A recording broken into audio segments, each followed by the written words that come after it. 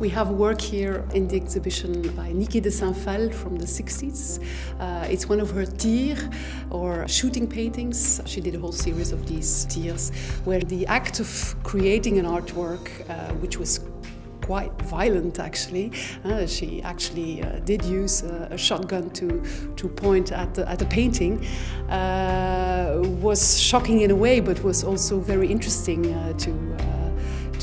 to experience. She filled actually small bags, polythene bags of paint in different colors that she embossed through a small layer of plaster on a cardboard.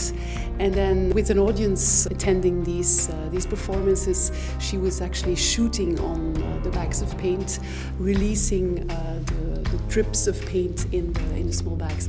These performances shocked the art world in Paris. This one was made in 1964 during a performance she did in Cologne.